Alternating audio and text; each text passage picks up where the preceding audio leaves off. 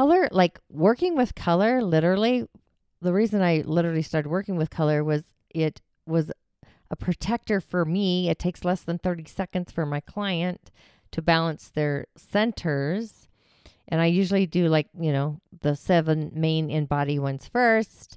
I also work with essential oils, different oil blends, work with different energy centers. So you kind of need to work what you're called to. As a healer myself, I just found that light was fast. I can sell essential oils and make custom blends for my clients to take home, to work energetically. So it just works for me. That's just the system that works for me. I also work with crystals, but that's a whole nother reason for that is for healing. I'm not going to go there. Sorry about that. So yeah, crystals. So crystals I use energetically if spirit guides me to a crystal. Like if I'm literally moving a diagnosis, say, of cancer, traumas,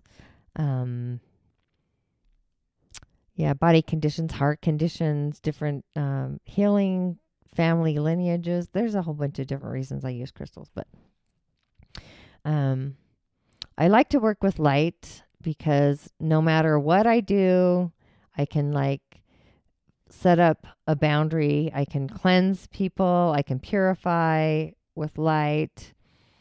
But so the best way for you, because you're listening to me, is just to cleanse your boundaries energetically and just imagine water. Like you can use water, streaming waterfall, imagine yourself in a lake. But my favorite colors through visioning, just depending on the purpose. Like I said, pink is one of my favorite. I kind of associate that with the hands. I also associate that with love. But if you're being affected by another person's energy, or maybe you feel like you have a cord, you can actually